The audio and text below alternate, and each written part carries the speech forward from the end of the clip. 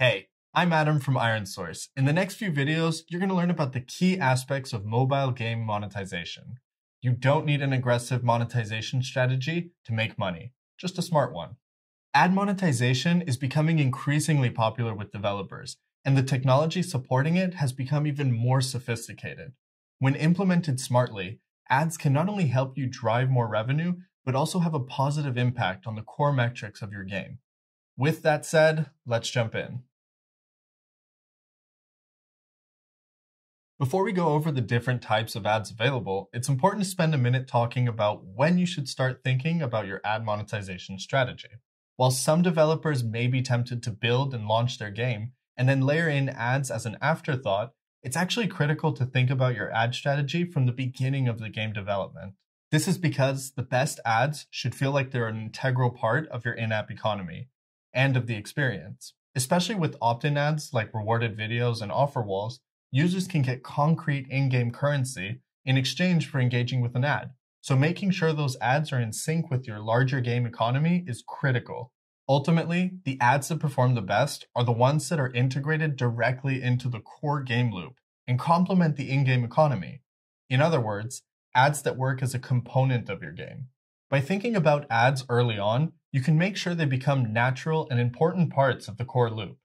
And that is the key to crafting the best user experience and maximizing your ad revenue. In order to start serving ads in your game, you need to integrate a mediation platform's SDK, giving you a single access point to multiple ad networks like Unity Ads, Google AdMob, or IronSource. You learned about this in a previous course. We split ads into two categories: user-initiated ads and system-initiated ads, all of which cater to the spectrum of engagement levels among your game's users. You should always begin with user-initiated ads, so we'll start there. User-initiated ads are ads that users opt into, meaning users make an intentional decision to open the ad. It's never shown to them against their will or disruptively. This has a lot of great benefits for everyone involved, you, your users, and even the advertisers. The main user-initiated ad units are rewarded videos and Offerwalls. These ads encourage users to play longer and increase retention by letting them progress in your game, usually at points where they're stuck, but without spending money.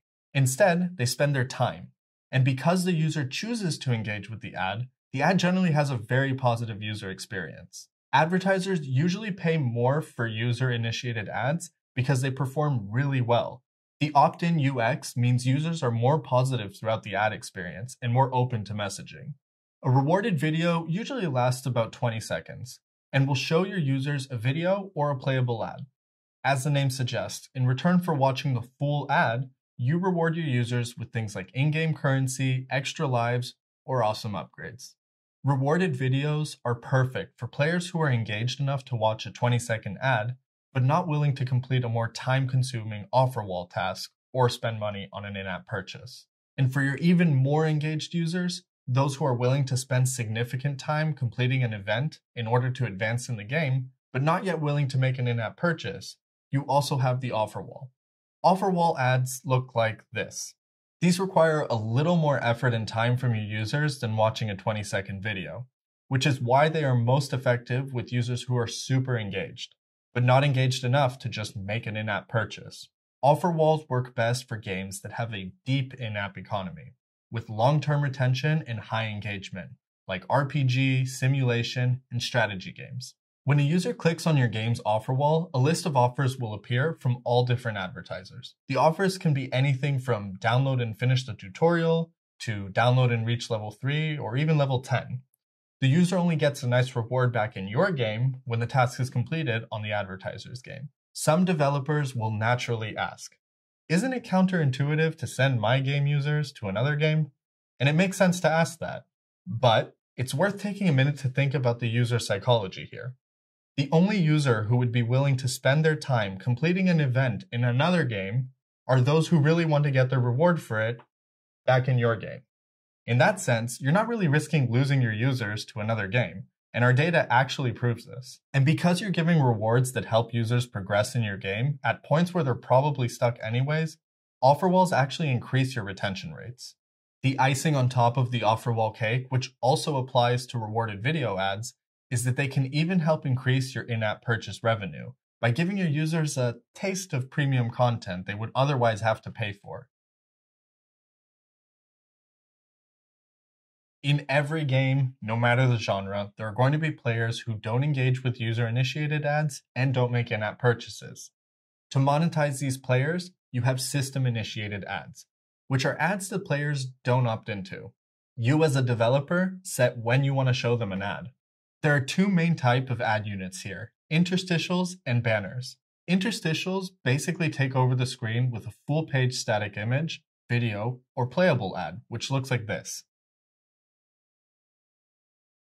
Banners are just rectangular ads that stay sticky either on the top or bottom of the screen for the entire session. Sometimes the ad inside the banner placement refreshes itself, and you can have moving banners too, like GIFs. It's best to show system-initiated ads to users who you know don't make in-app purchases or engage with user-initiated ads. This is all about user segmentation, which we will discuss in another episode, and needs to be balanced with retention, which we'll cover in a few seconds. When designing your ad unit strategy, in addition to thinking about revenue, two other really important things to consider here are how they impact your game's IAPs and how they impact retention. When it comes to the relationship between IAPs and user-initiated ads in your game, the single most important thing to consider is cannibalization.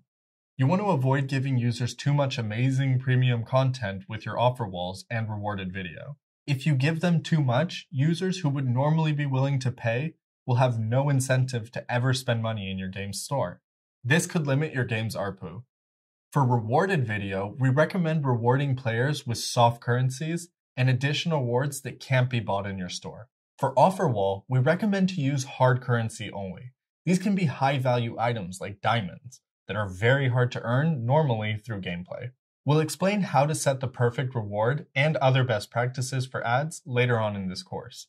Generally speaking, system-initiated ads are more of a concern for your retention because users don't opt into them, and as a result, they can feel disruptive and intrusive. You need to run A/B tests to figure out how many interstitial and banner ads you can show a user in a single session, and where to put them without annoying users and negatively impacting your retention. But once you do find that sweet spot, it'll be worth it. The final thing I want to talk to you about in this crash course is how you actually manage your whole monetization strategy. After putting everything together, like which types of ads you'll see, where to show them, and who to show them to, and so on, it's time to think about operating and scaling all of this. You want your monetization strategy to run like a really well-oiled machine. That's where mediation platforms come into things. Mediation platforms plug you into multiple ad networks through one single point of access, or one SDK. You'll use a mediation platform to run your waterfalls or in-app bidding operations. Waterfall monetization is one kind of ad serving model. We won't get too much into details, but in short, Waterfall lets you offer your game's ad space to multiple ad networks to help you create strong competition. Based on different descending price points that you set, your ad request cascades down the waterfall of networks until one decides to pay the price point it is asked. This has been the industry standard for monetization for the last 10 years, but that is changing.